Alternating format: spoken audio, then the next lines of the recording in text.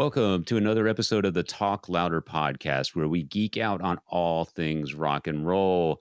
Hit that subscribe button on the YouTube channel. Leave us your likes and comments. Follow us on Facebook. You can also follow us on Spotify and iTunes. Be sure to also hit those affiliate links in the description of the YouTube channel, where you can find direct links to some of the products and items that we're talking about throughout the episode. I'm Metal Dave Glessner, along with my co-host Jason McMaster. We got a great show for you today. We're going all the way back to the time when we were teenagers, and you got your music news from rock and roll magazines. Yes, before the internet. We will get into all that, talk about some of our favorites from back in the day and some of the ones we still read today. But before we get into that, Jason, what's going on with you this week? I am having a good week. Well, the week we're starting a new week, technically, I guess. But I'm doing good. I guess we had some more weird weather the past couple days. It was raining buckets out where I live, and the property held up pretty good. So Good. that's good. Yeah, that's good because it could have, shit storms can be bad, right? Especially in Texas. Yeah, Yeah. because you don't expect them because people outside of Texas wait 5 minutes, the weather will change. Exactly. Yeah. That's just pretty much it all the time because we don't really have seasons. It's literally going to change in 10 Well, minutes. we have all the seasons in the space of an hour. Yeah. Well, yeah, that's pretty much Kind right. of. Yeah. I got some cool scores over the past week. This first thing is I got from our last episode. I wore a shirt, a promo shirt for Lone Star Metal, which is Rusty Connor's magazine and website and management company.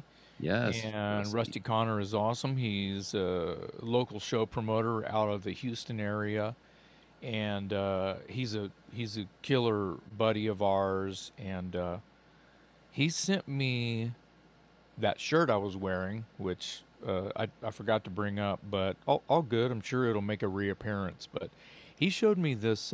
He sent me one of these. This was made in Spain. It's a bootleg. And it's heavy duty. It's really thick. It's probably pewter or something, and I don't want to get it too close to my camera, but you can see how big that thing is. It's a pissed, Dangerous Toys pissed badge, and look at the weight. Look at that. That is sweet. Dude, the detail on it is amazing. The only bitch I have about it only has one post on the back, and this thing is so heavy. It's like weighty and kick-ass that they should have put like put a padlock on it. 2 or 3 posts on that thing, or like rivets that come with it or something. Padlock. It's really kick-ass, and I think I may have said it already, but he got this in Spain, and just eBay, right? Super cool. And it's a bootleg, and we can talk about that later. But that's really a cool piece. Yeah. For those of you just listening, this thing, if you know the record Dangerous Toys Pissed, the detail of the artwork, this is an embossed, I mean, it's like I could make a pencil rub on paper of this and it would show, you know what I mean? It's detailed as shit. Yeah. Anyway, I got that, and very nice. It is very nice. And my favorite Dangerous Toys record, by the way. Nice. It is a good one. Yeah. I got this. Have you heard of this company called, I think I'm reading it right, Hockpucky? No, but I like the name. Yeah, I'm sorry. I said it wrong. Puck Hockey. It's spelled Puck, second word HCKY. They do hockey merchandise, okay, but they also do like custom things, and they do licensed merchandise. And my buddy Ted Bob, hey Ted Bob, Ted Bob. we hung out yesterday, and he had a late Christmas gift for me, which he should not have done this. This stuff is super nice. It's high quality merch and it's basically this company does warm ups and jerseys and sports related type. And I'm not Sporty Spice whatsoever.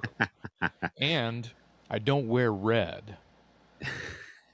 I mean, I can wear red, but I feel like Santa Claus when I wear it, right? Yeah. So, but the fact that this has the kill 'em all, Ooh, look at that. dude, that is awesome. And the laces, it has a V-neck thing, and the laces are black and white, and look at them, they're super thick. So what is They're that? like A hoodie? it's like hockey. Yeah, it's a hoodie. Oh, They're like hockey skate laces. You get it? yeah, Yeah, that's and this nice, is a man. V-neck. This is super. Y'all are gonna have to watch the video, the YouTube version of this episode to see. I mean, the quality is sick. Look at Yeah. this. This is the right sleeve.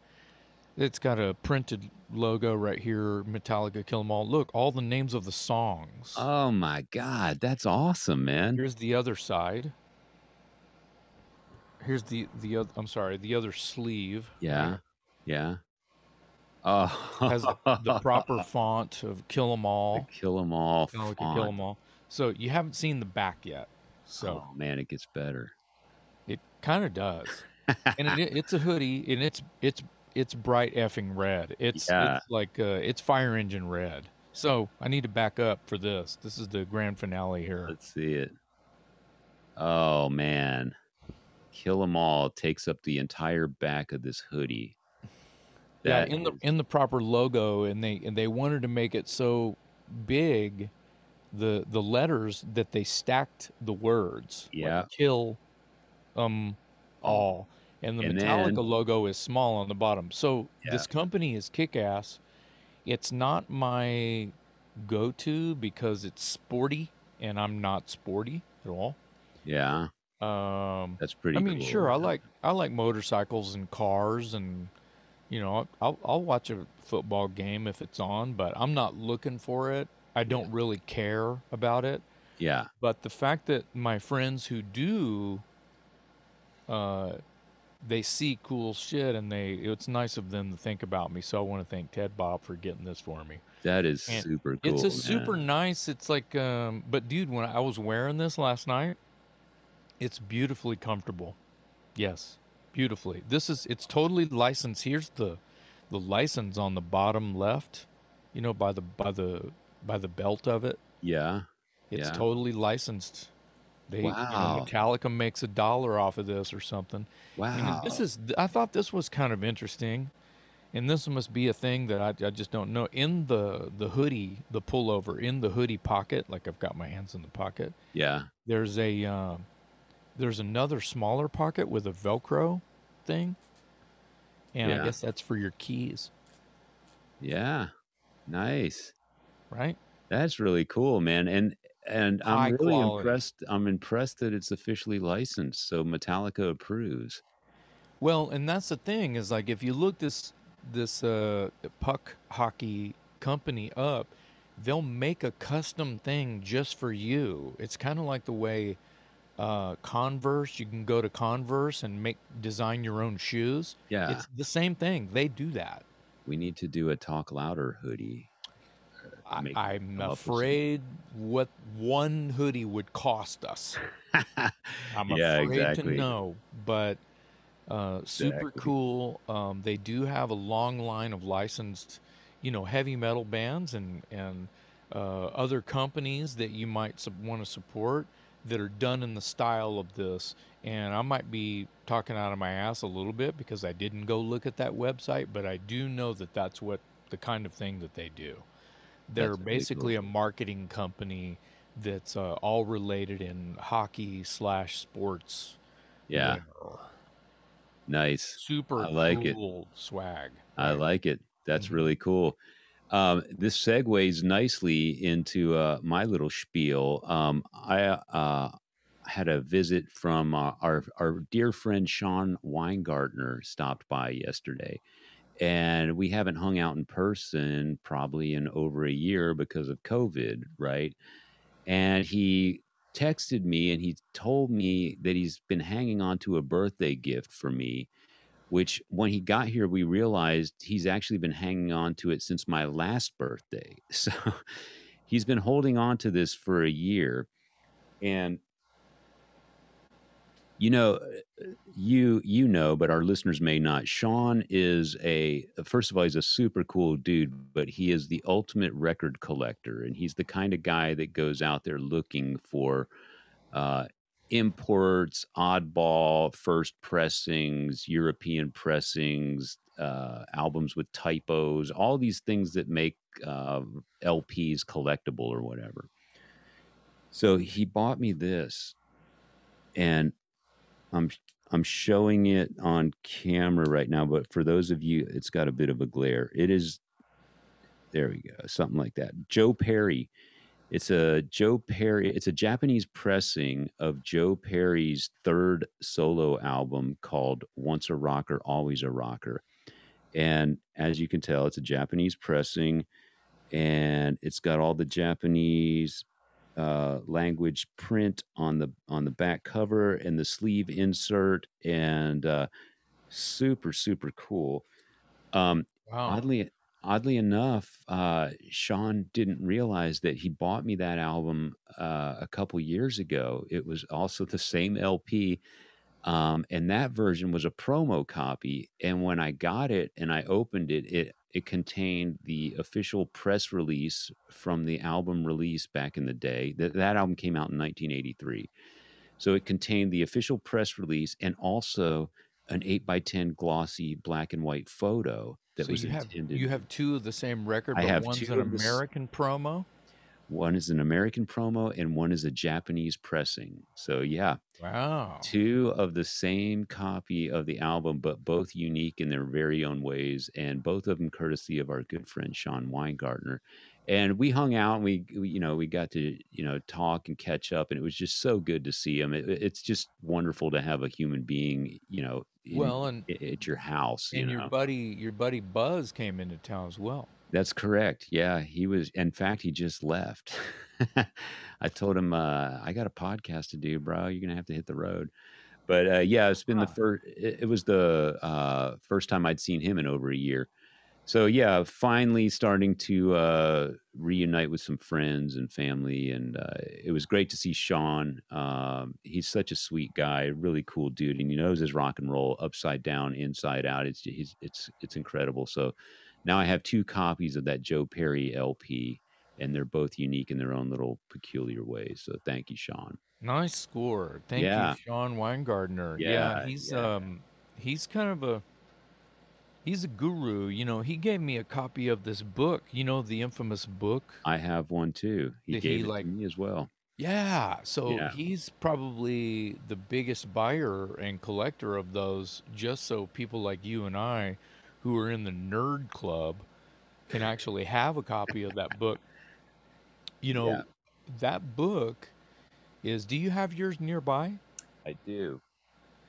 Can you hold that up for a second so we can get like the legit title? I don't want to mangle the title of this collectible. This is a book, while he's holding it up, this is a book that I have the same book. Wow, yours is in really good condition. Um, what does it say? The Headbanger or just Headbanger?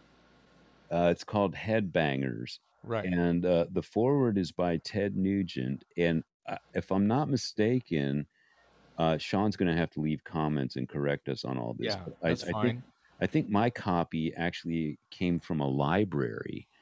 Uh, I think mine did too. Mine has some kind of sticker on it. yeah, and so for people that are listening, what it is basically an encyclopedia of sorts where it catalogs all these various bands and has little Yeah. entries about when the bands were active, who their band members were, what albums they put out, et cetera, and it goes It, from A to Z. would it be safe to say that it's a glossary of exactly how you just described? Like if you look at Mickey D, It's got every band that he's ever been affiliated with, what instrumentation he did, whether he contributed any backup vocals or whatever. It goes as deep as possible. Would that be a good assumption? I think you probably can't look up Mickey D by name, but you can look up his various bands. You know, look up Motorhead, Dokken, King Diamond, Yeah, and but I think that you can look up a name you in the might be able back, to if you go into the back, back. and Yeah. it'll tell you Okay. what pages he's mentioned on. So Right. it's a glossary. The entire book is set up that way. Yeah. Now the crazy thing is we have a lot of friends that are actually in the book. Yeah. It's pretty cool. It really is cool. And Yeah. so when Sean moved to town, well, actually I met him in West Virginia a few years before he showed up in Austin. Right. Yeah. And when I met him, he had that book under his arm and had me sign the various pages or page that I'm on, Right. because I'm in there a few times, Yeah. or twice at least, with Watchtower and then the toys. Yeah. The coolest part about this book, or let me finish talking about shit about Sean real quick, is when he moved to town, I think he had moved a couple of times over the first couple of years he was here. He got rid of a bunch of vinyl. He got rid of a bunch of his collectible shit. Yeah. He was letting stuff go. Yeah. And then once I think he got settled, he started to up the ante, and he started hanging out with Rodney Dunsmore, who has the biggest, I mean, his house is a record store. Yeah. I'll Yeah. say it again. His house is a record store. Nothing's for sale, but his house is like, here you go, a record library. It's a museum. Yeah, it's a It's a heavy museum metal and a vinyl. record store. Yeah. Well, it's like a head shop slash collectible poster store, magazine store, any kind of pulp that has to do with rock and roll. Yeah. It's like a rock and roll library. There you go. Yeah. And Sean is probably a baby rival of that, Yeah. in all of the best ways. This book, Sean would carry it around to shows that were coming to town, or he'd even fly with his A pet book. book Yeah. to run into people that are in the book and have them sign it. Yeah. So even if a band was only around for a short time, Yeah. that never even reached an official release status, like if they just has a series of demos, they're in the book. Yeah. That's how thorough this is. Now, I don't know the guy's name off the top of my head that did this book all by himself. This is done, here's the clincher, pre-internet, which means everyone he spoke to, all of the timeline, all of the demos, all of the magazine articles, all of the magazines, all of the interviews he's read, were all done physically. Like, he had to dial phone numbers. Talk about a labor of love. Yeah. No Exactly. Google, no wiki, nothing. This was all done by either knowledge he had that he fact checked on his own, went thumbing through his entire personal collection, as well as just putting it all together. This book came out, I think it's had 2 different pressings, but I think the last pressing was done in 93.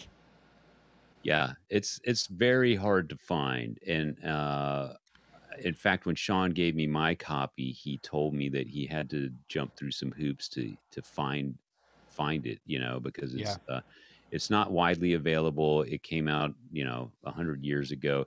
But the cool thing, like you said, it's basically a dictionary of hard rock and heavy metal. And if you flip through it, all the entries, from Anthrax to Zebra or whatever, Sean has taken this book with him through over the years to all these concerts and had all the various band members autograph him, and it's become sort of a living, breathing entity all to itself. Like people know the book, as it's called.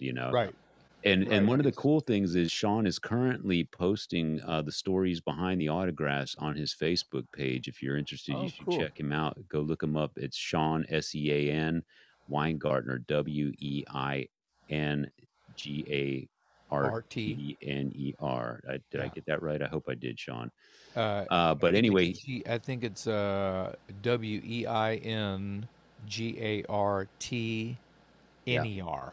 yeah, that's it. Gartner. Right. Yeah, Sean Weingartner. Yeah, he's the best. Yeah, and he's got the book on his Facebook page, and he's starting to post, little blurbs about where he got the autographs and the stories Yeah. behind, the meetings with these Before people. I forget, I held up my fresh metal blade reissue of Nuns Have No Fun, Merciful Fate that I got from End of an Ear. I want, if I forgot to throw a shout out to Victor Guerrero, I want to say, hey Vic, thanks for looking out for me, because I've been looking for that reissue. Thank you very very much, sir.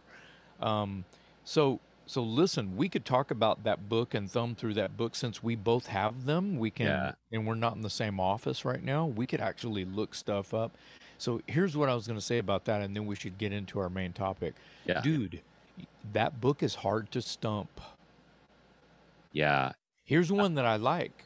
What was the name of the band that Phil Campbell played in prior to Motorhead? I'm gonna go with Persian Risk. Very good. But see, who knows that retarded information? Me. Yeah, that's right. That's right. We are What the does that ones say about me? that know that. Yeah, well, it says a lot about you, my friend. Do you remember who sang for Persian Risk? Oh my god, now you're going too deep. John Deverall, singer for the second singer for Tigers of Pantang. Boom! All Isn't right, that crazy? That's there we go. crazy shit right there. This is what the show is about, and that's what the book is about. So Welcome, geeks and yeah, nerds. yeah, The more lame you are and cheesy you are, the more you are welcome. Dave, exactly. take us into the main topic. Let's do it.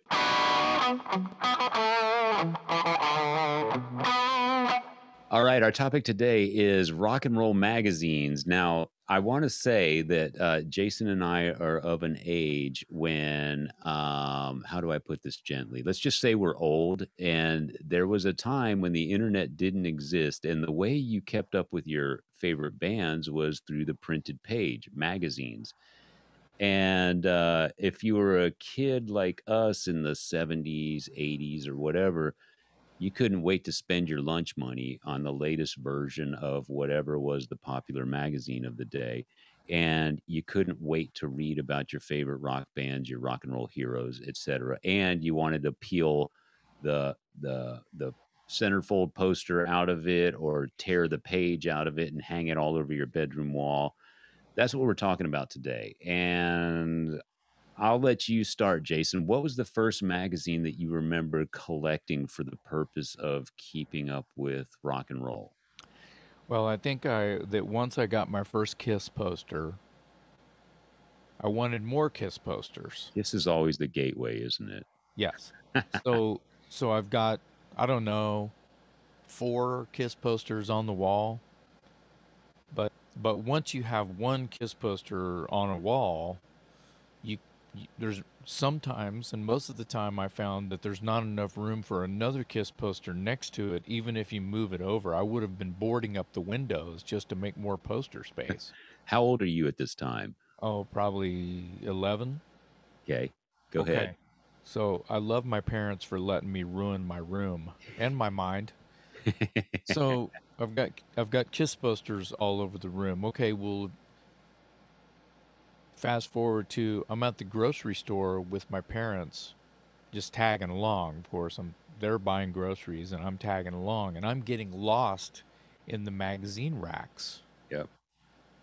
Everyone is Everyone watching this is going, "Yep, me too." They're talking out loud saying, "Yep, me too. That was me." And I love your question, because I don't have the correct answer, but it's going to be as close as I can get. It's probably going to be Circus or Hit Parader. Yeah. Yeah. I can't. Yeah, I mean, maybe Rolling Stone, but that was seemed like it was over there with a different kind of magazine. And it seems like it's always been over there with a different kind of magazine. Yeah. Because I think Rolling Stone was not, maybe originally it was all music, but I think that they talked to different inter, types of entertainment industry. Yeah. Right. Yeah. So And more of an industry magazine than it is a fan type of a, where they're interviewing, uh, you know, Brian Johnson about how he got the gig in yeah. AC/DC, or if it's before that, Paul Rogers, how they're talking about how Free turned into Bad Company or something like that. Yeah. But but back to my Kiss posters, I was on a mission to find a picture of anything Kiss that would fit in the wall space I had available. Yeah. And I'm talking, if the cover of the magazine, I'm holding my fingers like 2 inches apart up to the camera. If there was a picture on the front or just on a leaflet or an ad of Gene with his tongue hanging out or spitting fire or Peter Criss crossing the sticks or whatever, I would beg my parents to buy the magazine, which was probably only like $1.50 back then. Cheaper than Uh, that, I'm sure. I, I would, they would say sure, and I would cut out this picture and hang it in the space of it. If I had a little spot, hey, I missed a spot, I Yeah. would hang that tiny ass picture. I would just lick it and stick it, Yeah. and I think that at some point I finally did run out of room, but it took years to do that. Yeah. I remember it well because I'm gonna go back even farther than Circus and Hit Parade, or at I least don't think I was reading the magazine, by the way.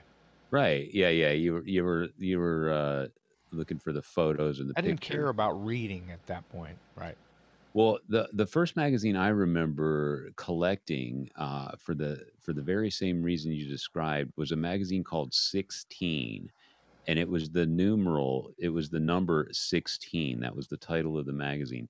And it was totally a teeny bopper magazine. It was all about Sean Cassidy and Leif Garrett and Scott Baio, but they also included Kiss. And just like you said, if there was a corner of the front cover that had a picture of Gene or Paul or Ace or, Peter, that was good enough for me. I bought the magazine. And that was one of the first magazines I remember looking for at the grocery store while I'm with mom, because I knew that's where I was going to find my Kiss news. And they seem to feature Kiss on a regular basis because Kiss was part of pop culture in the Oh 70s, yeah. big time. So I could count on that magazine for at least giving me a glossy full page photo, or, in some cases, one of the guys from Kiss was the centerfold of the magazine. So you pulled it from the staples and you hung it on your wall just like you described. And some of the earliest things I had hanging on my bedroom wall when I was a kid were from the pages of 16 magazine. And again, it was not like, um you know, all these years later, looking back in hindsight, it probably the article that accompanied the Kiss photo or whatever was probably not that great or in depth or whatever. But in those days, that's all you had. You didn't have the internet, you didn't have MTV. And so you took anything you could get your hands on, right? And so Kiss in a magazine at the supermarket was pure gold, man. And who cares if the next page is Leif Garrett and Sean Cassidy and Win a Dream Date with Scott Baio or whatever. Christy McNichol. Yeah, Christy McNichol. Hey, there you Hmm. go. Hmm. Exactly. But Yeah, yeah, so I my remember. brother and Christy McNichol had the. I think I had Scott Baio hair, and my brother Randy had Christy McNichol hair, Yeah, which I is think I probably awesome. yeah, I Yeah, probably had the Scott Baio at one time too. But maybe like yeah, Scott Baio on a bad day because yeah, I think my exactly. hair was longer than Scott Baio's. But Um, I had the feathers, so it was. yeah. Well, But we all did at some point. So that was you're talking 70s. yeah, Yeah. yeah, So yeah, so when you think about 16 magazine, it's not necessarily a magazine you're looking for. You're looking for what gets you. You're Right. looking for fire and demons and rock and Right. roll and blood and Right. It and it it just wasn't a true rock and roll magazine. It wasn't dedicated to rock and roll. It was a teeny bopper magazine, so it was dedicated to teen popular culture and yeah, all. and you're not even 12. Yeah, I'm And somewhere your right in that worship, you're neighborhood. going, oh, I got to get. Then you're probably got maybe some looks from your parents, maybe not. Maybe they were used to it by then. 16 magazine, you're not even 16. This is inappropriate. What do Yeah. you mean it's inappropriate? It's got my heroes in it. Right. That kind of thing. That's why it's inappropriate because there's Gene Simmons spitting blood or whatever. Well, maybe 16 magazine wouldn't even, you got to think about this. This is interesting. I'm not saying that they were necessarily censoring because they didn't really do that back then. If you kind of think about it, they didn't really censor it. They There were wasn't. doing whatever it took to sell magazines. Yeah. So they Yeah. were probably talking about the interview in this issue of 16 is with Paul Stanley and talking about his love life or Yeah. something.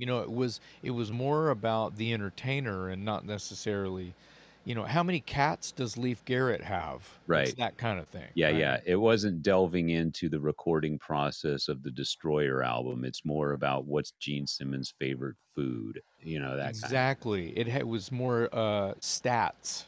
Yeah, yeah. Yeah, it But was. that's the first one I remember collecting it strictly for the purpose of gaining information on Kiss, Yeah. and back in the day, I'm sure some of our listeners can relate. That was your source. You didn't have the internet. You didn't have MTV. The only way you could see and read about bands was picking up a gossip mag, a celebrity mag, or whatever.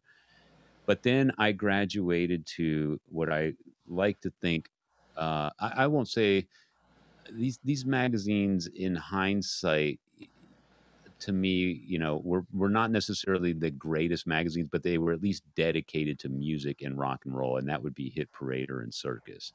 And those two were kind of peers. They were kind of around at the same time and covered the same bands. And I remember buying those because they were all about music. They were dedicated to music. You didn't get the Leif Garrett and the Scott Baio and the Christy McNichol. You got, Queen and Bad Company and Led Zeppelin. And Cream was another one that was in the mix at Yeah. the same time. Yeah, that was a huge magazine. It's still a big deal. I think that they have a website that you can They just order did a Somebody just merchant. did a documentary on Oh, that okay. magazine, and I need to see it because I've heard it's great. Yeah, Oh, and I'm you sure. would Yeah. probably love it too. Oh, I'm sure. Yeah. Yeah, Cream magazine is definitely one of the magazines that's in there with Circus and Hit Parader that didn't actually reach my lip service earlier. The I wanted to point out that those magazines, those three, um, you could. I remember for the most part, maybe not every cover. They had a feature entertainer in a long photo, right?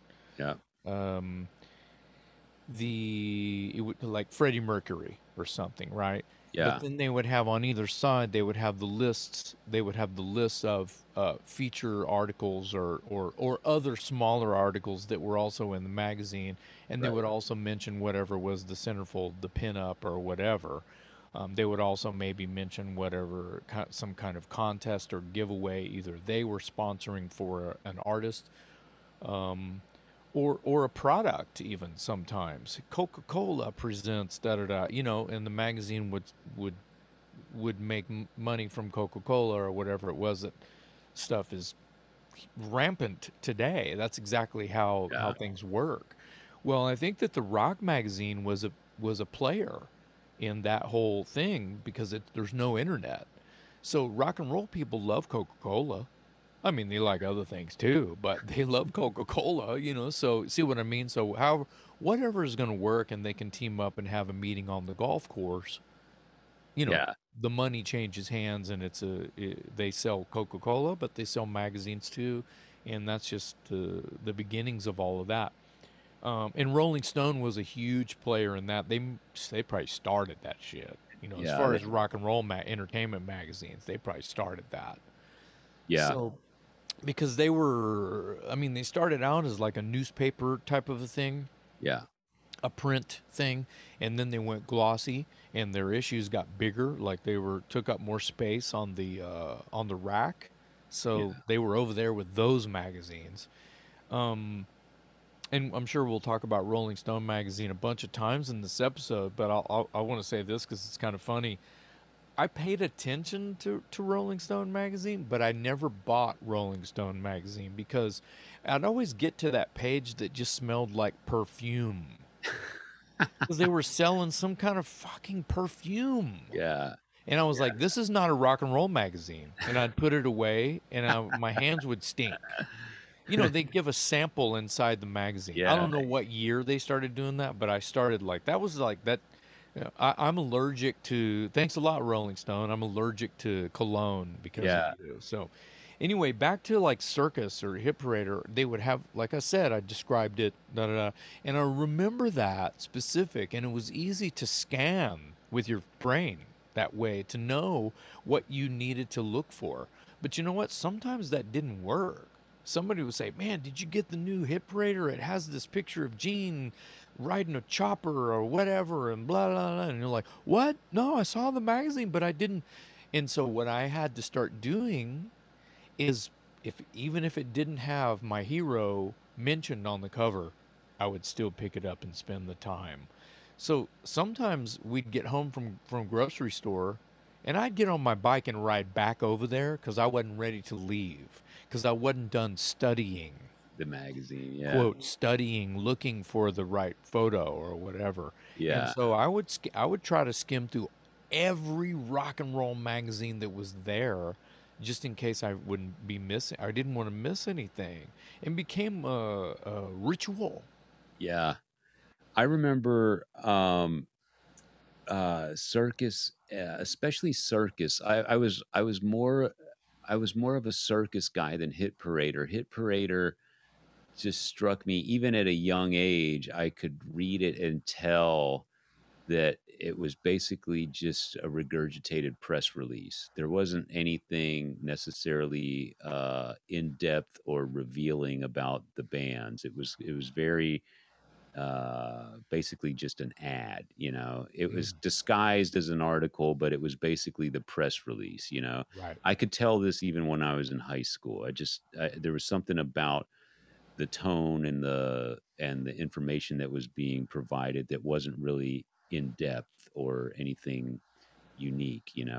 Yeah. um but I remember when I was in high school, there was a 7-Eleven right across the street from the high school I went to in San Antonio, and 7-Eleven, convenience store. So it was right across the street. So it was really tempting. All the kids used to skip out of school and run across the street and hang out at the 7-Eleven parking lot. Well, I used to get my circus magazines there. And the guys that I used to hang out with there, 7-Eleven back in those days always had like a couple arcade games tucked away in a corner. And at the time it was something like Tron and Centipede or whatever, Yeah. Pac-Man or whatever. And they would start, putting quarters into the game and playing the video game. And I would just sit on the floor flipping through Circus Magazine. And I used to buy it religiously. I never had a subscription. I would just go to the convenience store and buy a reissue when it was available. Yeah, I think that the I don't even think I knew anybody that had an official subscription. Yeah, it wasn't a Um, thing you did. You just went and bought it every well, month. that would turn into, your parents committing to to Yeah, you. exactly. I don't know, Committing to your delinquency, basically. Yeah, so the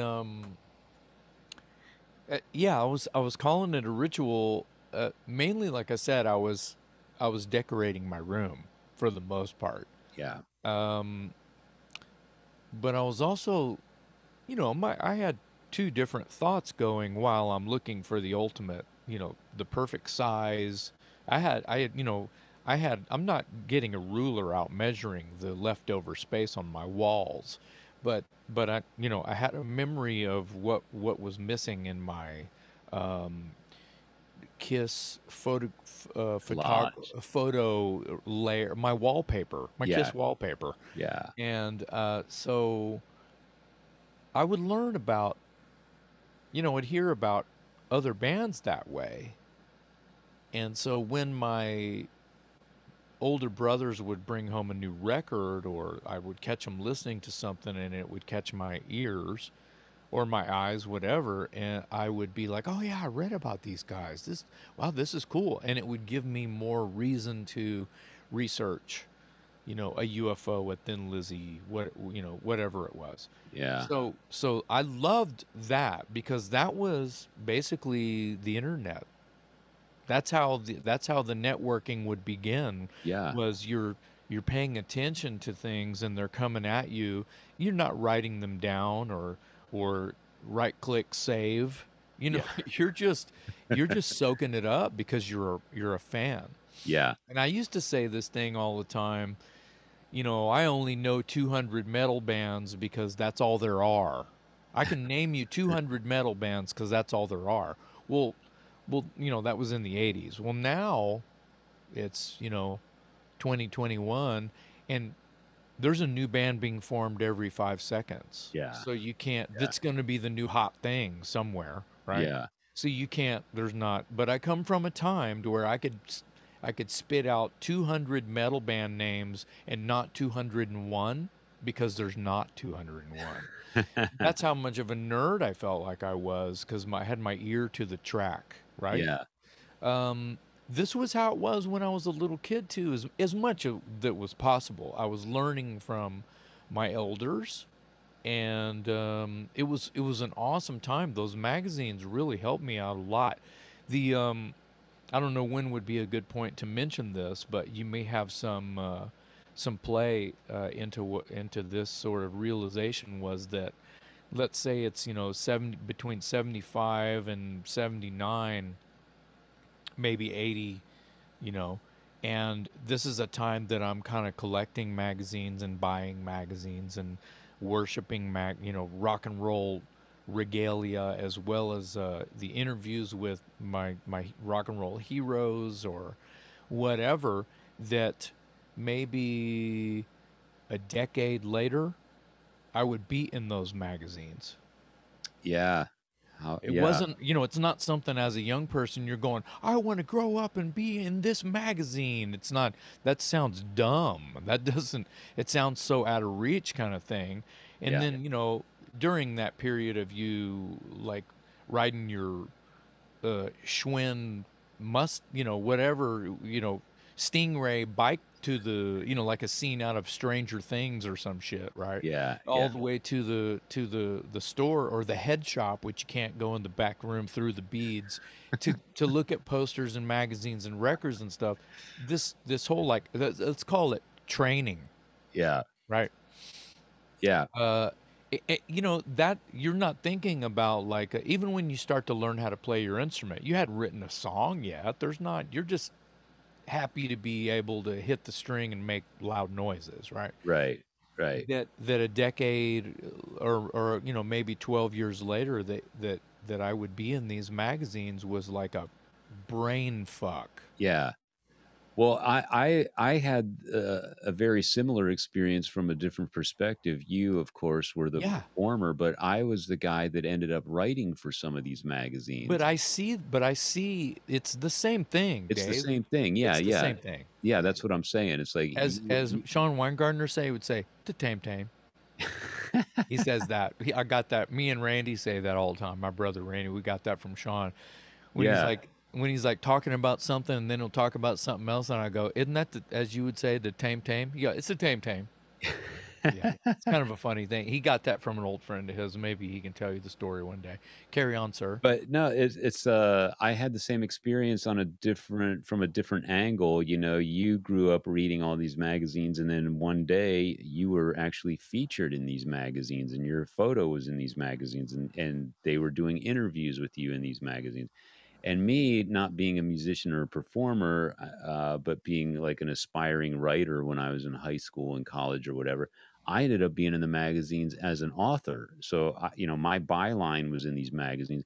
And it was really cool, man, because these were things that, I'm talking specifically about Metal Edge magazine, because after there's a couple other, but I'm jumping around here. But That's fine. after Hit Parader and Circus kind of were my go-to magazines when I was in my early teens, I guess.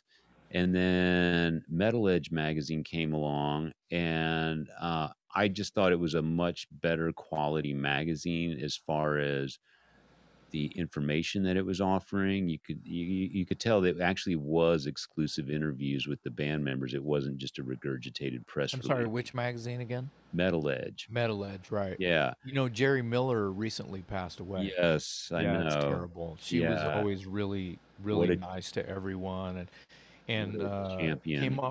off as a fan. She really liked her work, and Yeah. was, hoping the best for your success, Yeah. uh, and would even say so in the interviews and stuff. Very, very, very dedicated to the cause, Yeah, and yeah, and really helped a lot of bands absolutely. forego a lot. So Absolutely. Jerry Miller, rest in peace, because God knows I read countless editions oh, of your magazine. hundreds. Yeah, Yeah. exactly. And then I ended up writing for it, but it's kind of like what you were saying. Metal Edge just struck me as a much better quality magazine because they were actually doing exclusive interviews with the bands, and you were getting a little more personality out of it. But I want to come back to Metal Edge, but I don't want to jump over. I was also a huge collector, and by the way, all these magazines that we're talking about, I have in boxes in this closet behind me. I still have I them. I mean, You see, literally. those you can see it, but our listeners can't see. But I'm pointing at a binder that's about 6 inches thick, that has just a vomitous stack of all of the above that we're talking about, and Yeah, more other titles that we haven't even mentioned yet. yeah, But we haven't even I'm got to yet. I'm Yeah. gonna pick it up in a minute. So all of the magazines that are not Cream, Hit Parader, uh, Rip, Circus. Circus. Um, there's even more. Metal Edge. There's even more than that that might have been sort of bandwagon magazines. I call them. Oh yeah, Like you have like a huge publisher yeah. that will even do like Hustler. And, That some porn magazines that will also hire another few staff members to go chase rock bands and interview, do their own version of Cream or whatever, that would be which Rip magazine. I thought was awesome. Yeah, And Rip was one of the magazines that was a good sort of crossover between a bunch of different ones. Rip was a great magazine. I Yeah, feel like the way it was a little more striking, their covers, by way I thought, here's how I remember it, was the cover was an actual full photograph of an artist yeah, with the other entrails, yeah. The on other either mentions. side, on carefully placed, that were superimposed on top of the actual photograph, which covered the entire cover. Yeah, yeah. Yeah, Rip was a great magazine, and I remember it's funny that as we're having this conversation, I'm talking about the magazine. So I started with 16 magazine, which was basically a teeny bopper celebrity gossip mag, and then I graduated to Cream, and then later a little bit later Hit Parader and Circus, which now we're talking about magazines that are entirely dedicated to rock and roll. And then I remember Rip just because it was like you said, the cover was kind of striking, and the logo was great. It was always off into the upper left corner, and the font was this real jagged, sort of torn and frayed, sort of looking font. And the magazine, as you alluded to earlier, was put out by Larry Flint, Yeah. who was the publisher behind Hustler. Mm-hmm. uh, uh, who recently passed away a year ago, maybe. Mm. Um, but yeah, Larry Flint was one of these publishing guys that kind of had a little bit of reach in all different sorts of publications, Hustler being his claim to fame. But Rip was a great magazine, and that's a Larry Flint product. And Lon Friend was the Yes. managing editor. Yeah. And you got any Lon Friend stories? Because I know about the time that magazine was really hot is also about the time Dangerous Toys was, starting to make noise. So Y- did you ever yeah, meet that Lon was Friend? yeah, hung with Lon Friend a couple times. He was, he'd be hanging out in the commons areas at shows that I was at, or that I was on the bill, or I'd run into him elsewhere. Um, we were definitely friendly, but he's usually hanging out with a bigger rock star than me, so I didn't really approach to try to get any FaceTime with him, but always a wave hello and first name basis, and Yeah, he seemed to be really dedicated he to he's just a really nice. He's one of these guys that's just a dude. He's just a dude. He's just right. one of us. So And a total rock fan, yeah. and you kinda get that, and while we're talking about him, I should mention, and maybe we can throw this into our affiliated links in the description of this episode. He wrote a book called, I think it's called Planet Rock, by Lon Friend, and he just sort of relives some of his experience as the publisher of Rip magazine. So of course it's all about, hanging out with rock stars and doing interviews and that sort of thing. And it's really entertaining. So if you have a chance to pick that up, Lawn Friend, Planet Rock. While you're mentioning Planet Rock, uh, who's at some point we've got to do this, and it might as well be right now. I talked about me being a little kid at the grocery store thumbing magazines looking for a two-inch square picture of Peter Criss or Gene Simmons or whoever else. Yeah. Um, let's talk about photographers. So if there was no hardcore enough rock fan to try to sneak their camera into a rock show in the 70s and in the 80s, to get some badass shots, some close ups, and then knock on the doors of record labels and publishers, and maybe send a couple of shots to Rolling Stone magazine, or who to Circus, to Hip Radar at that point, Yeah. and get there. I'm mainly talking about Mark Weiss. I knew you were going He there. he has a new book out, I Yep. The Decade That Rocked, and it's all 80s bands, and uh, I am included in the pages of this book. I'm not trying to sell anyone the book, but yes, I kind of am trying to Yeah, sell, yeah, you sell someone, should. because I haven't held the book in my hands. Mark has promised me a copy of the book, but I mean, I'll just say it. It's like buying a Metallica box set. You're going to spend about $150 on it. Maybe you'll Well, get it for $80. I don't know, but I'm telling you, it's this thick. It's like, 3 inches thick, and it is probably worth every dime. yeah, it's funny that you mentioned it because, as you mentioned at the top of this show, my friend Buzz was here at my house last night for the first time in over a year, and what did he bring me? The very book you're talking about. You're kidding me. I'm not kidding you. It's sitting out on my kitchen table right now, and Oh I was gonna my God. share that. I was going to mention it and talk about it a little bit in our intro on today's segment or today's episode, but I haven't yet had the time to sort of flip through the pages and absorb it. And I wanted to be able to speak about it more thoroughly. So I will share that. But Great. I can tell you, just from looking at the cover and, a casual flip through a few pages, it's a, it's a really great book. And you bring up a really good point because I think it's people like Mark Wise, and then I'm gonna go back to Rip Magazine, Del James, You sure? who was basically a friend of Guns N' Roses when Guns N' Roses was still a bar band. Yeah, And him and Robert John.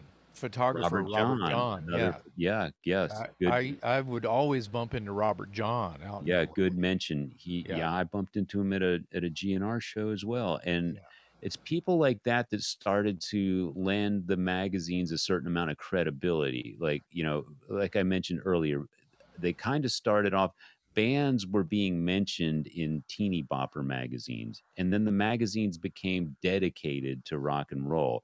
And then the magazines started being fed by professional photographers and professional journalists who are completely dedicated to rock and roll. And that's when you got the good stuff because it was coming from people who shared that passion. And that's where you get the Mark Weiss and the Del James and the Robert John.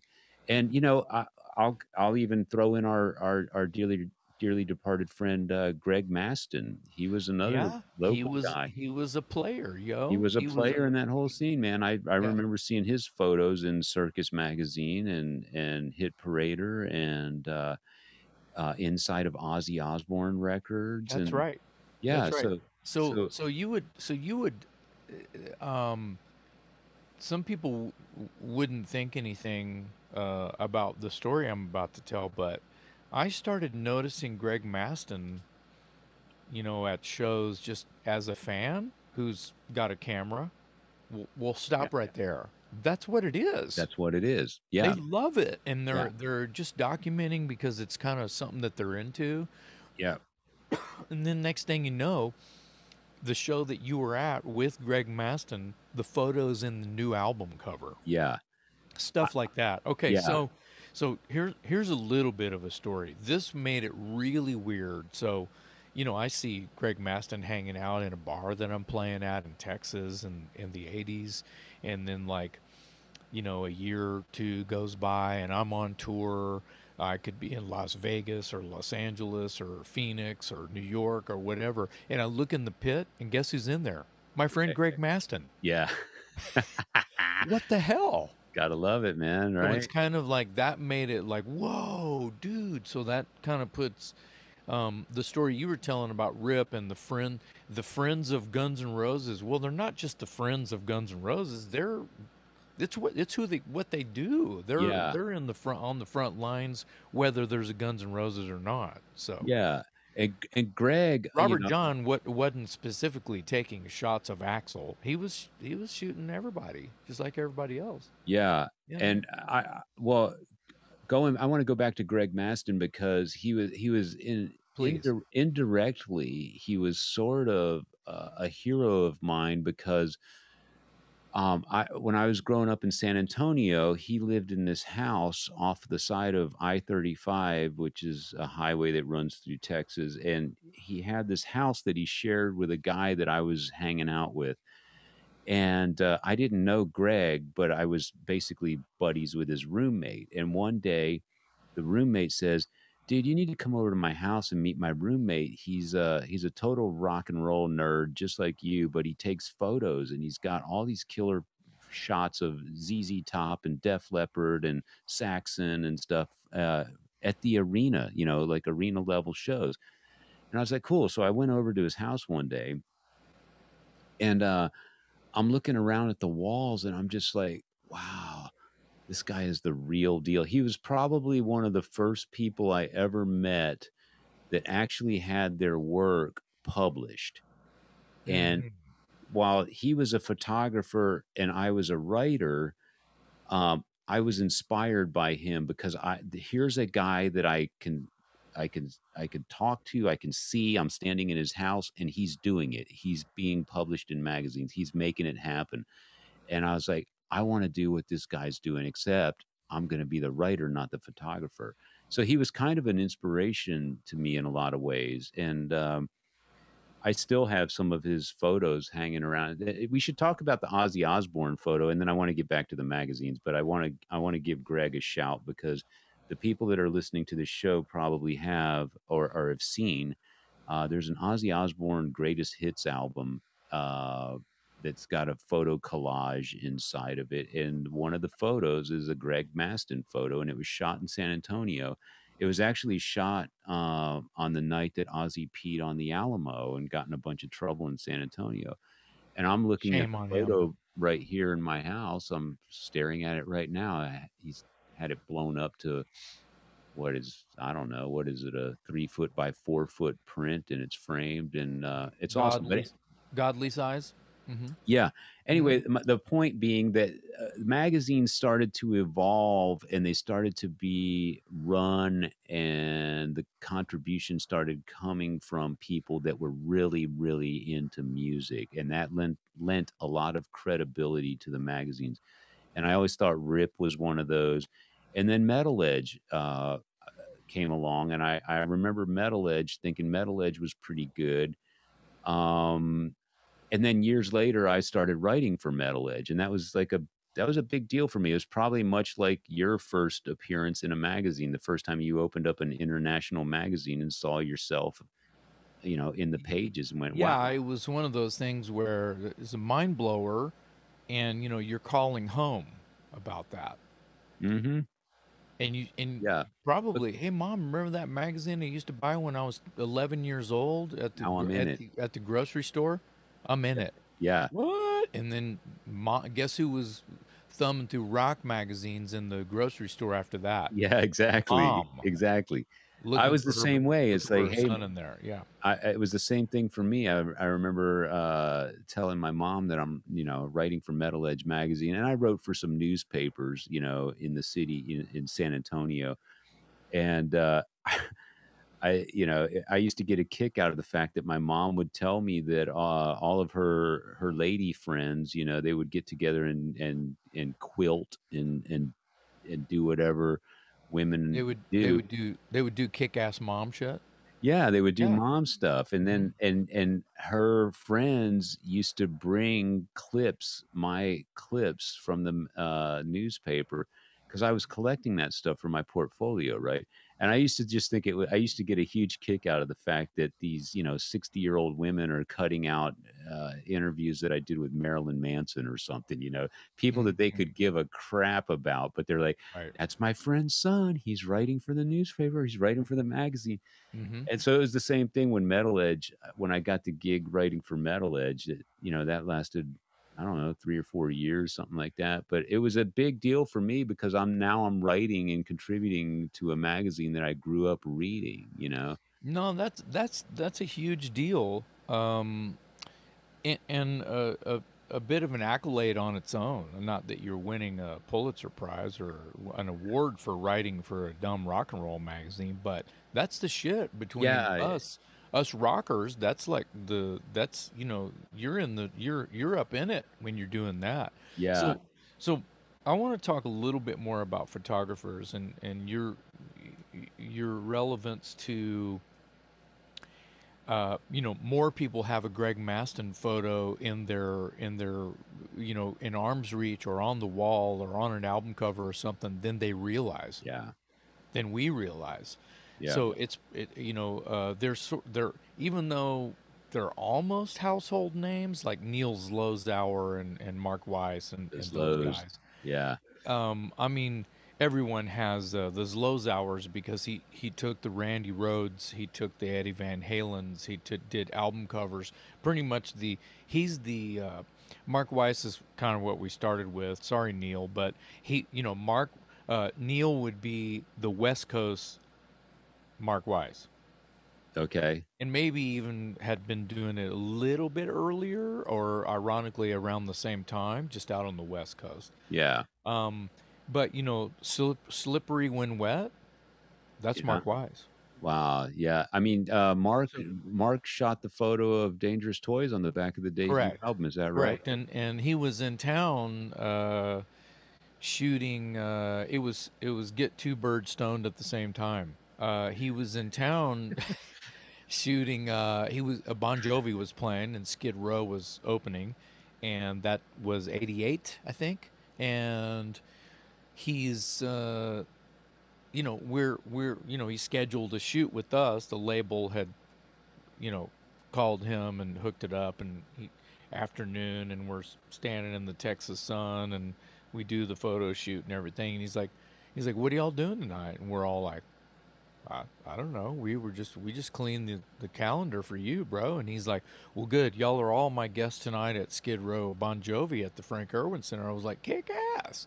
So we all went, and we went in the backstage, and there's a picture of me and Bon Jovi somewhere. It was actually in Metal Edge magazine. Wow. Picture of me with John Bon Jovi. Really? Anyway, so we're all hanging out in the dressing room, and Mark Weiss has a role somewhere that he's never released of pictures of me and Sebastian.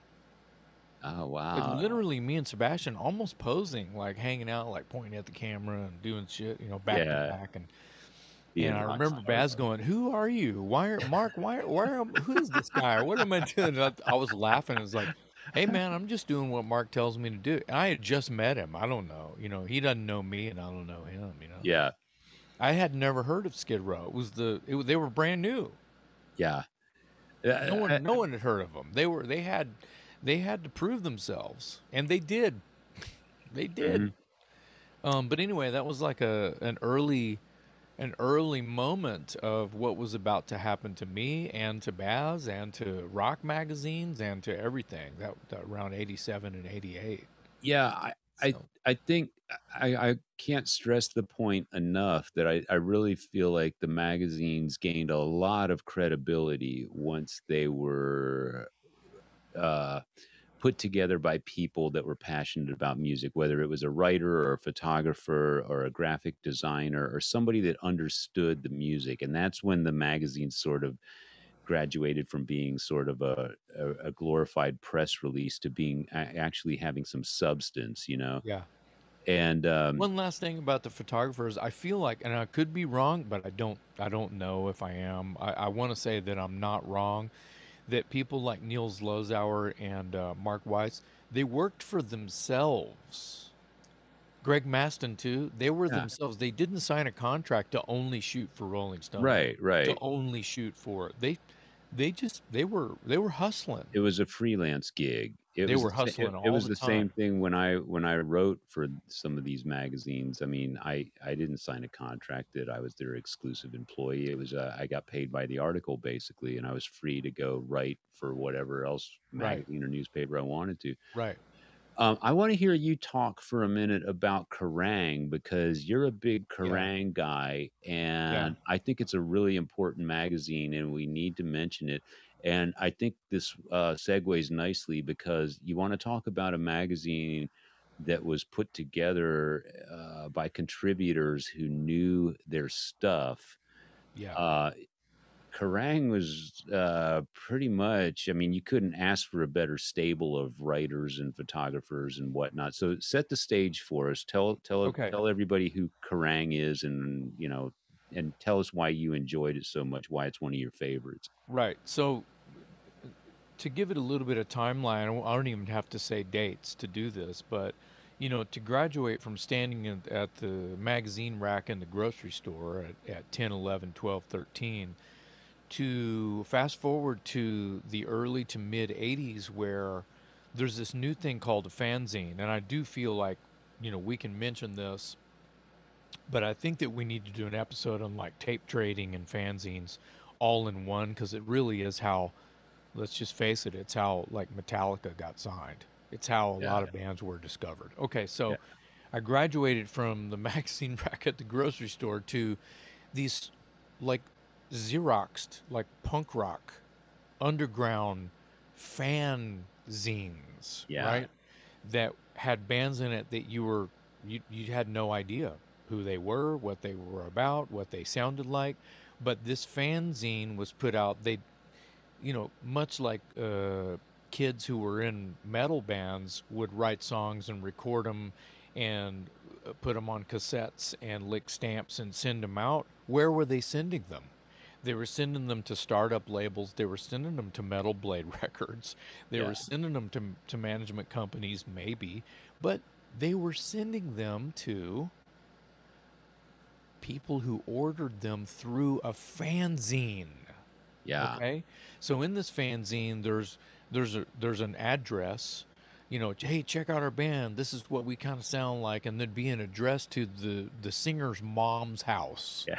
and you would send $2 to this dude's mom's house, and he would send you like a 20th generation cassette copy of three. It could be crap. It could be three lamely recorded, all, which was probably what you loved about it. Yeah. Yeah, it was Yeah. hardcore. It was underground, and that's a whole movement. See what I mean? We should do a Talk Louder episode on all of that and the beauty of all of that, and Yeah. what it turned into. And then you get I'm in that scene where I'm literally on one side of it where I'm licking stamps and sending cassettes of Watchtower to these fanzines and hoping that they'll like it enough to mention you in the magazine, and people will send $2 to my mom's house and I'll have to send out more cassettes. And that's, yeah, right. So Yeah. fast Yeah. forward to, I graduated from those underground fanzines around the same no to those underground fanzines around the same time that I discovered Kerrang magazine, which was the like granddaddy of what was happening sort of in the fanzines. There was no, I mean, in Kerrang there was ads like there were in glossy hard rock and heavy metal magazines at the time. Rolling Stone would be the usurper of that, but uh, dude, Kerrang magazine was all about the underground, but had the glossy photos. Yeah. Like I heard about Metallica, maybe in some fanzines, but around the same time in Kerrang magazine, like Lars wearing silver spandex and had really short page boy haircut, and they were just really, pimply faced young Metallica dudes with a picture of Ron McGovney and Dave Mustaine in there. Yeah. In Kerrang magazine, full color. Someone had heard about this new band opening for Saxon at the Whiskey, Metallica's first show, and they fly over to the States and they do a piece on them in Kerrang magazine, which Right. I fully think Lars was sort of really trying to make that happen. He probably called from Los Angeles to England. It's like, hey, I got a new band. Let me send you some demos. We're opening for Saxon and da. He's leaving off that we've never played a gig before. We Yeah. rehearse every day, but we've never played a gig before. Yeah. Anyway, kind of situation. Whether my facts are slightly off there or not doesn't matter. Kerrang magazine is this magazine that has this kind of things in it, but it's a beautiful. It's like a it wasn't like a 50 cent, fanzine punk rock style. It was Yeah. like, I like what you're saying. It was basically a professional level fanzine because right, it was written by people that understood metal. right. It was shot by photographers who knew what they were doing, and it came out in a glossy format, and it was very professional. And they had plenty of reason to put Ozzy or Iommi or Ian Gillan or Blackmore or Biff Byford or even, at some point Jakey Lee, or because it was around that time. Yeah, and So, and and, you and we should note that this is a magazine out of the UK. I don't know if correct, we made that yeah, point, but correct, yeah, and it was an import. You yeah, had to spend a couple of extra bucks because it yeah, was an imported magazine. Kerrang didn't have any sort of publisher here that was or a licensing deal or what have you to stack the magazine, to rack the magazine, I should say. yeah, And you would guess where you would get this, in a record store. There was no Barnes and Nobles you can go yeah. buy any magazine in the world at, if or they could order it for you because that was their business. It was a record store. It was focused on rock music. It was sold where you could buy rock records. Yeah.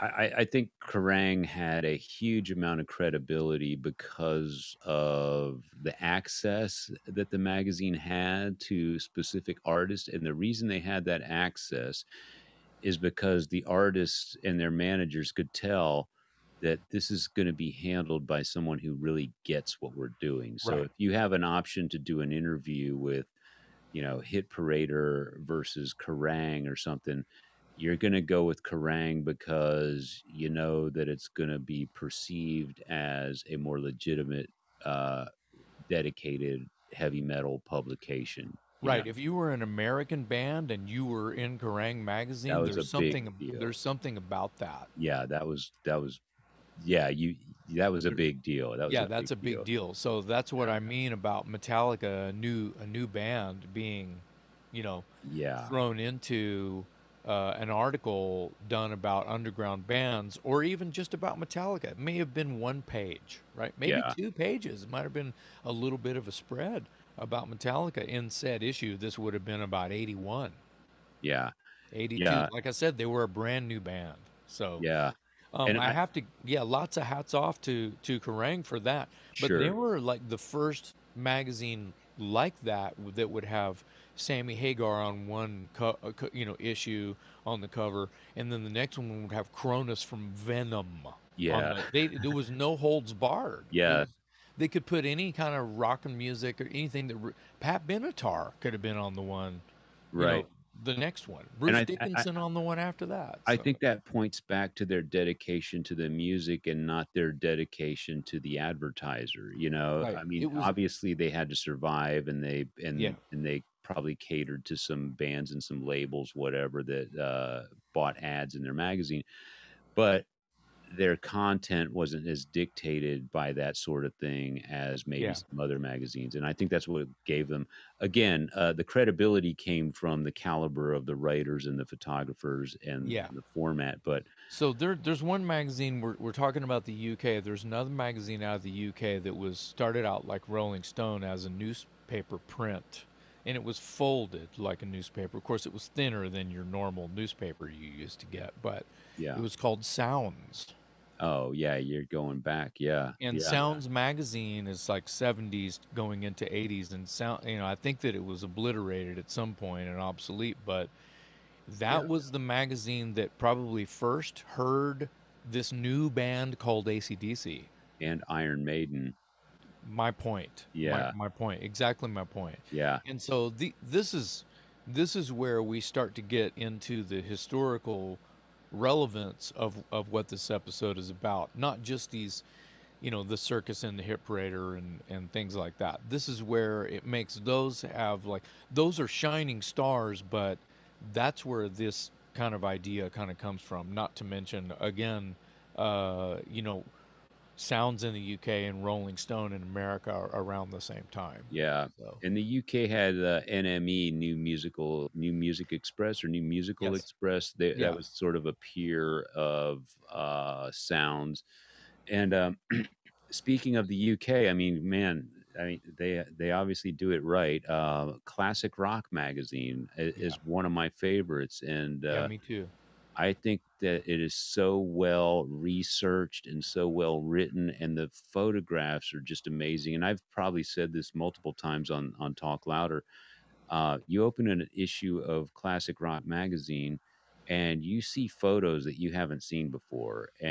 and you get the stories that haven't been told a million times, and that's what makes it so great. Isn't there another one that might even be a sister magazine called Rock Candy?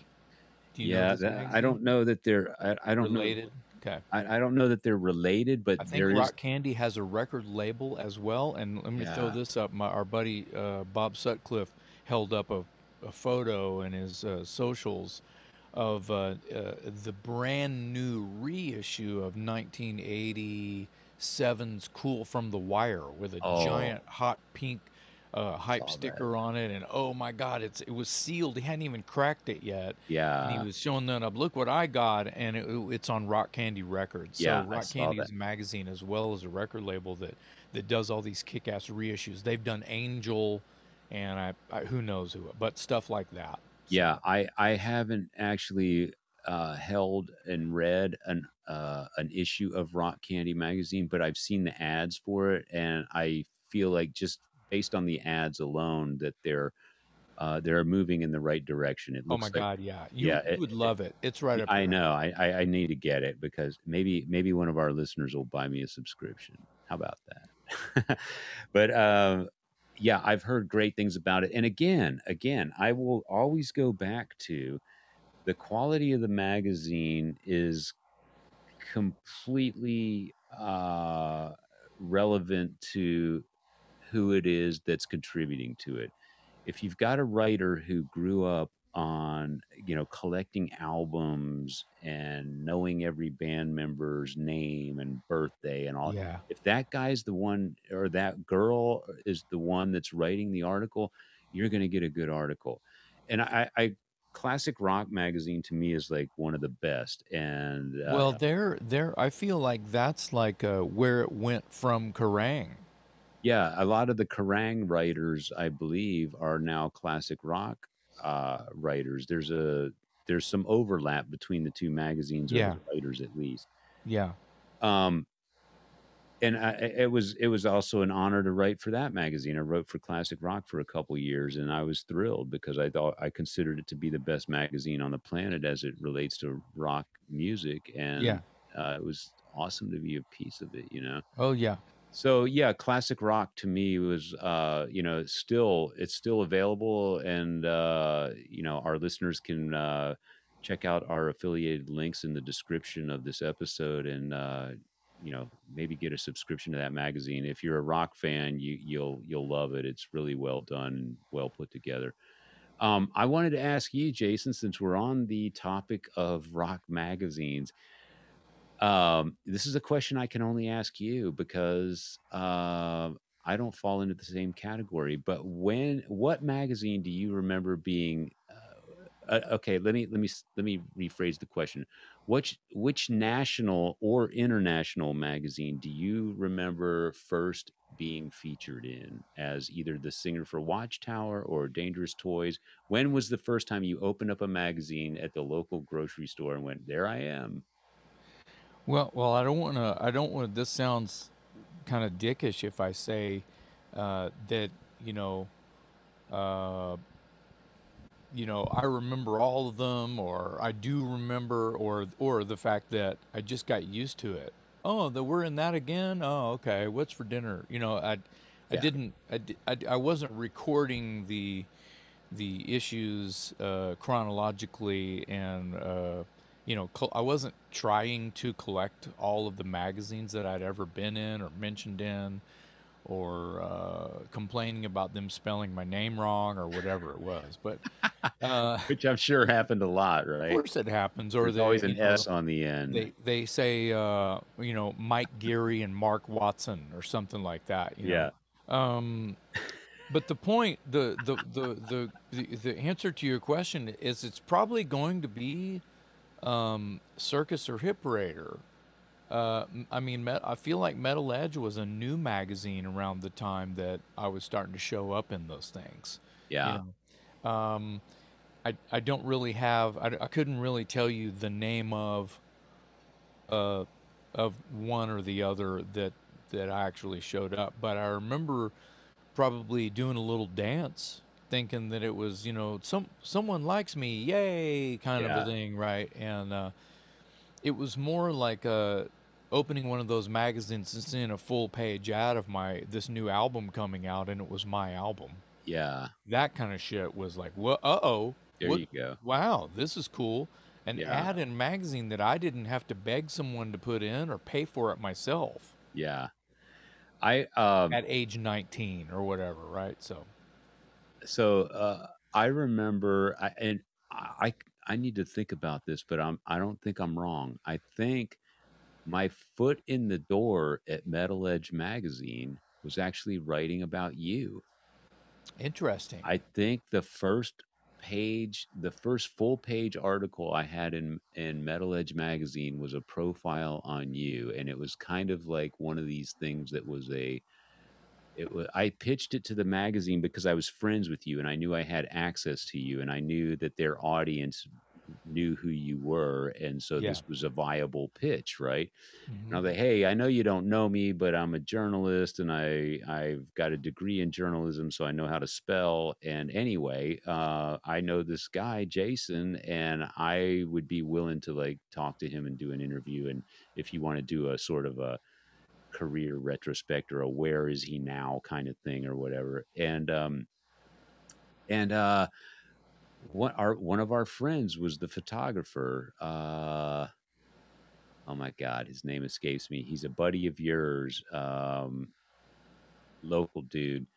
But the photo was you playing bass. It was you, obviously from the Godzilla Motor Company Oh yeah, days. was it Johnny Medina? That's the man I'm Yeah, thinking of. Yep, yeah, yep, Johnny Medina. yeah. And so that was my, I think, I want to say that was my foot in the door at Metal Edge magazine. And that Oh, that's article cool.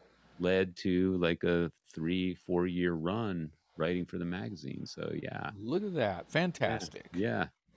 But yeah, so rock and roll magazines were a huge deal for geeks like you and I. It's where we got our news before the internet. I mean, I couldn't wait for the next issue to come out, and I'd run to 7-Eleven and I'd buy it and I'd pedal home on my bicycle or whatever. And I still have boxes full of them in the closet right behind me as we're doing this show. So um, they were an integral part of any young rock fan's upbringing.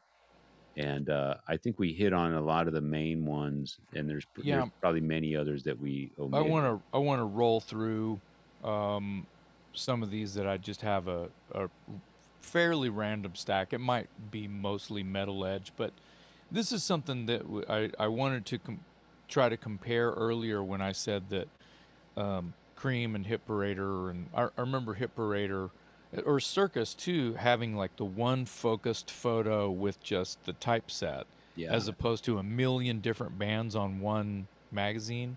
yeah, Metal Edge magazine would have like 1,000 bands on the cover. It yeah. A just was lot a of photos. collage, and Yeah, I get that. I understand that, and mhm. I can't really complain because my band was one of the millions of photos on there. But Yeah, Metallics magazine, yeah, even do you know yeah. this one? You remember Yes, this one? I do. It's called Metallics, but it's got, you know, of course it's got Axl, it's got Motley Crue, Bon Jovi, Warrant are the centerfolds, White Lion, Sebastian, Mr. Big, but it has Metallica. It's called Metallics, and some of those are not metal bands, so I would argue that. Another Metal Edge that just looks like Do you it's remember? hair metal vomit all over it. Faces magazine, you I remember was that? just gonna say Faces. Yes. Good. So Yeah. they're doing it the way that I feel like is kind of smart. Is that there's a giant photo of Skid Row with a small inset of Axl, and in the middle of the big C. Remember, it had a big C, the Yep. logo, Yeah. and they've got E. Snyder or something. no, they've got Tough. They've got Oh, Tough in there. Yeah, Stevie Rochelle. yeah, they've Yeah. got Stevie in there, um, and then there was sometimes they would do uh, a Rock Scene magazine, which is actually owned by Mark Weiss now. Rock Really? Scene, he bought the rights to that, and he owns that now. Wow. And this one I'm looking at is called, it's Rock Scene is real small, and then Giant is Skid Row Revolution, and it's just a whole thing. And there's other bands are in here, but Yeah. 98% of the magazine is Skid Row stuff. Here's one called Hard Rock. Did you remember that? Don't Once remember that again, one. probably an offshoot of Major Grip publisher. of Yeah. something. Got a giant picture of Baz, smaller insets of everyone who's hot, 1990 kind of thing. Yeah. Here's another one with Skid Row, but there's an inset of me, an inset of Tom Kiefer, and this was just called Metal Magazine. Perfect. But check this out: the posters inside of here are Warrant and Testament. So there you go. We're covering it all. Yeah. Yeah, so here's Hit Parader with the square, Hollywood squares. So Yeah. 4 squares, right? And it's Mark Slaughter, Janie Lane, Baz, and Mike Tramp Okay. with your insets of GNR, Metallica, Warrant. Here you go. At the bottom, they have this like vomit of, Bang Tango, Europe, Mr. Big, Slaughter, Cinderella, Enough's Enough, Badlands, Queensryche, Tough, David Lee Roth, Dangerous Toys, Scorpions, and Tesla. So Nice. kind of vomitous, right? Oh, I'm there's glad. some corn and some peas and some carrot. It's Yeah. a little bit busy. I'm glad you're bringing up some of these more obscure magazines because I remember running across, and I might have shared this story before on Talk Louder, but I remember coming across a magazine called Metal Shop, Yeah, and I still have the issue to this day because it was such a turning point for me. And the reason I bought it was Steven Tyler was on the cover. I have a Metal Shop magazine with Steven Tyler on the cover in my hand right now. Is it red with him going like this with his hand It's outstretched? it's it's red-ish. Yeah, that's the one, Yeah, dude. yeah. That's the magazine that turned me into a journalist. That one right there. Interesting. You should take a photo of that and send it to Jared so he can splice it into Okay. this episode. But that I remember buying that magazine, never heard of the magazine, it didn't have a reputation. I just saw Steven Tyler on the cover and I'm like, I'm buying this. And I Metal remember Shop, Metal Shop was actually a radio show, it was, yes, I and I can't remember. remember the Yeah. DJ or the host's name at the moment, And but they used what was the music they used for their it was like something like John Kay or something like that. but what was the music? What do you remember there? No, that was pretty good. No, I don't remember any of the music, but I remember he would just talk about metal, you know.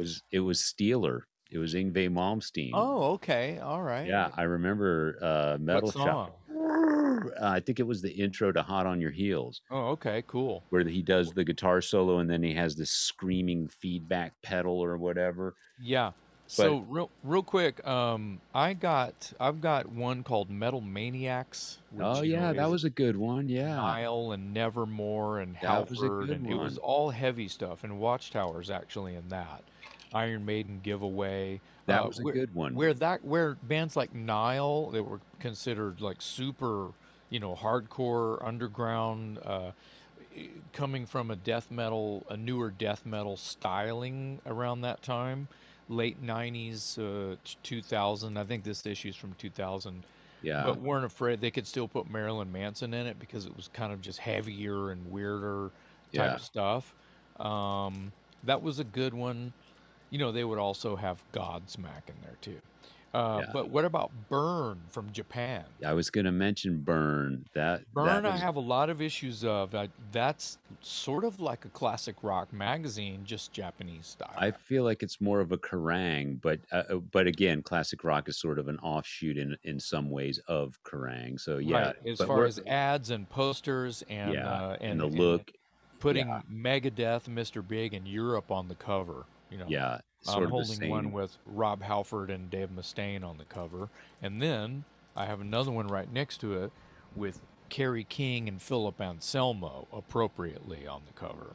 Yeah, So that's pretty much just like a bucket of rock right here next to me, and these are yeah. all in plastic sleeves and a huge binder. That's awesome that you have that. Well, I have a ton of these, I so I remember the Steven Tyler cover on that Metal Shop magazine because that was the magazine where I was flipping through it one day and I realized somebody's getting paid to write these articles. yeah, So the Steven Tyler cover on that Metal Shop magazine, I remember opening the magazine and flipping through it, and that's when it occurred to me that somebody's getting paid to write these articles, somebody's getting paid to interview these bands, and I thought this is what I need to do.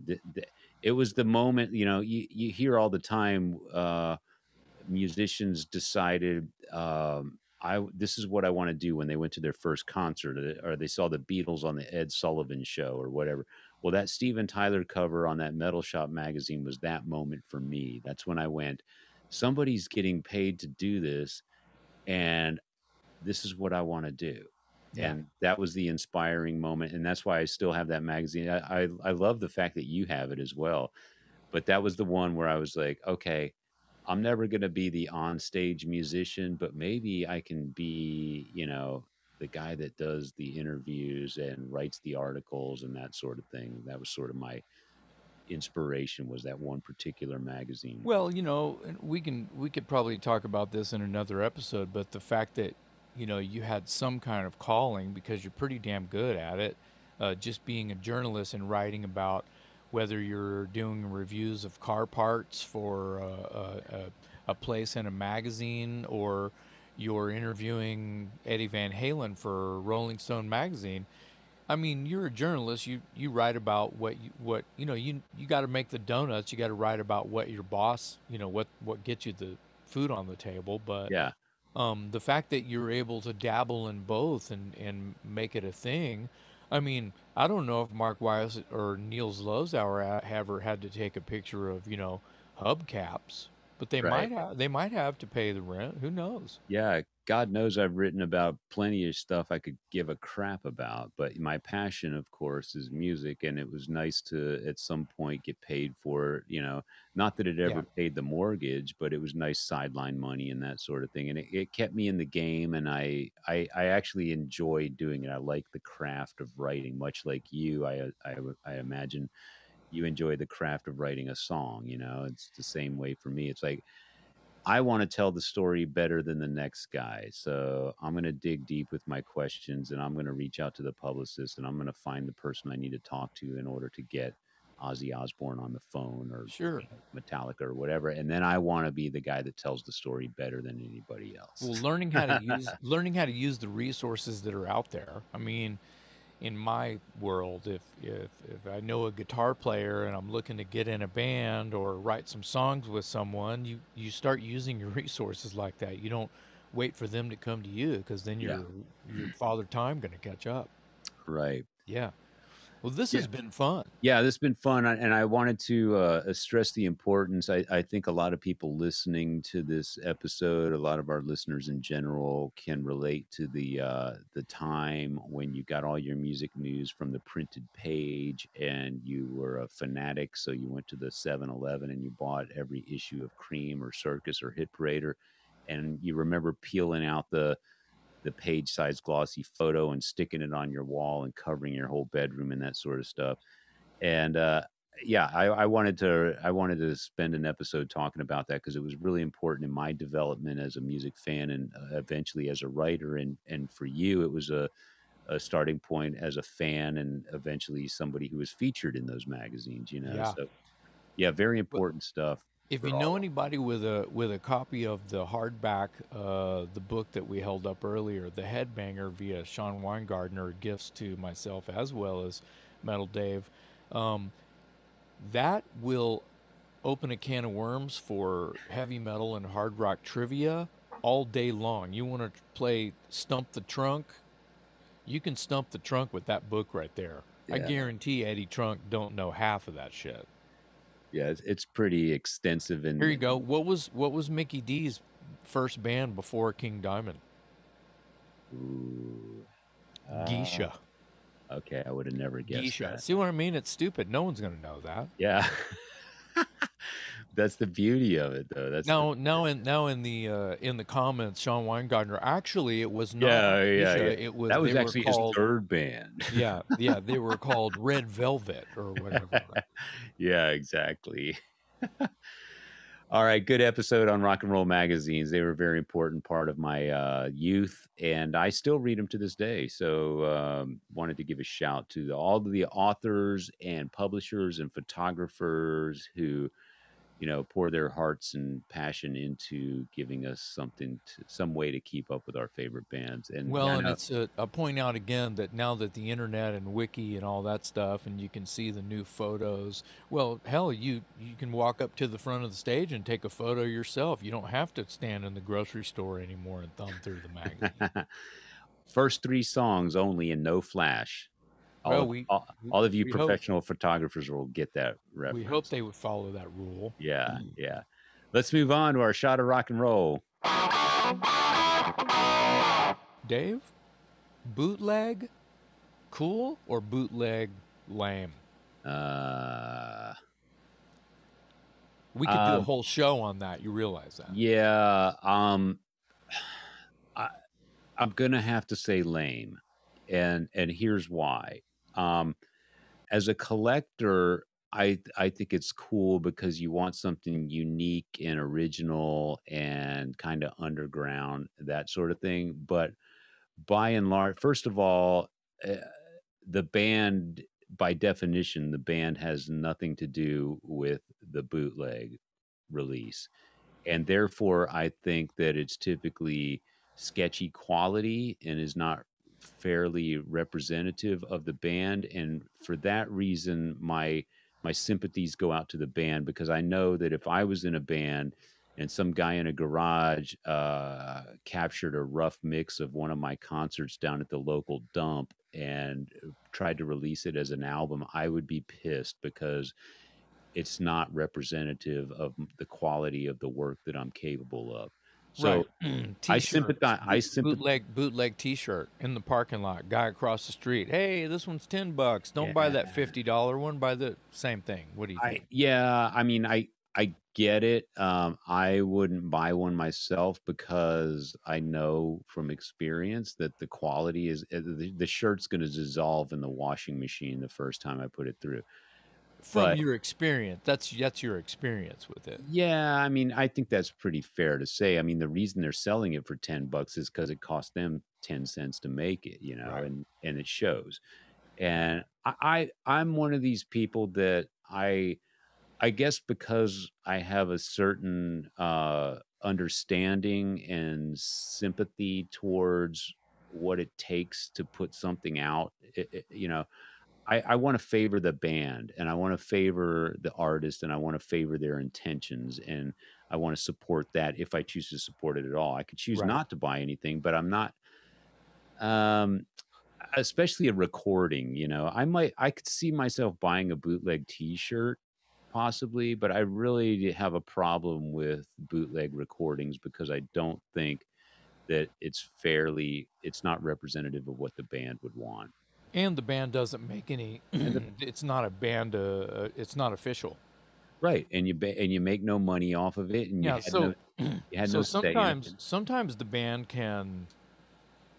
I mean, it's happened to Black Sabbath. It's happened to thousands of bands. It's happened to me, where management will or someone in the band sometimes will sort of sell off some of the licensing to some of the band's material, Yeah, and and then later on, like years later, uh, you think you're free and clear on some of those songs, those recordings, and you try to reissue them, and you get a cease and desist from the label that has a perpetuity deal with those songs. yeah, And so then that means that said label can put out a record full of songs that's legitimately you, that at some point in your career you signed off on those masters, yep, let's call them, right? yep, They can put out crap looking artwork and crap, you know what I mean, and box it up 1,000 different ways and sell it and make the money off of it. yep, To me, that's as bad as a bootleg.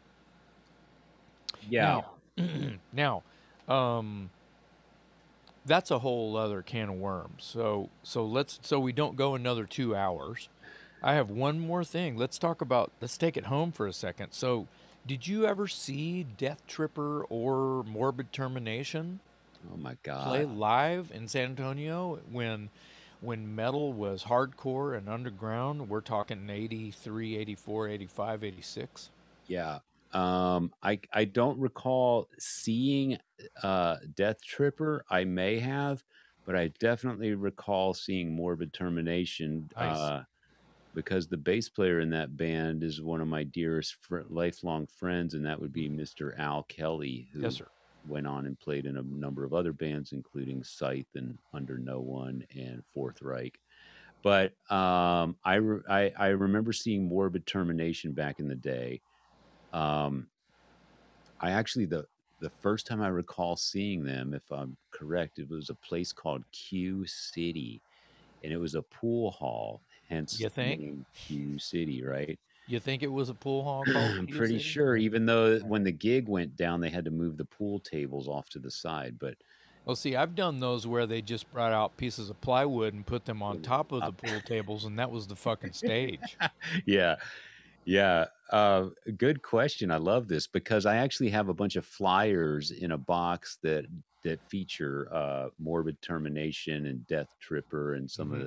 some of the bands from that time. But yes, to answer your question, very familiar with Morbid Termination. Just The because other, you're from San Antonio and you're I'm from friends San with some of Antonio, these yeah, guys, and the and guitar player in Morbid Termination, I can't omit him, was a guy named Ron Vest, who was an incredible. And wait a minute, am I confusing it with Fourth Reich? Or was Ron in Morbid Termination? yeah, I I don't think, know. I can't. I can't yeah, jump in and correct you on this because yeah. I don't recall all the names of the players.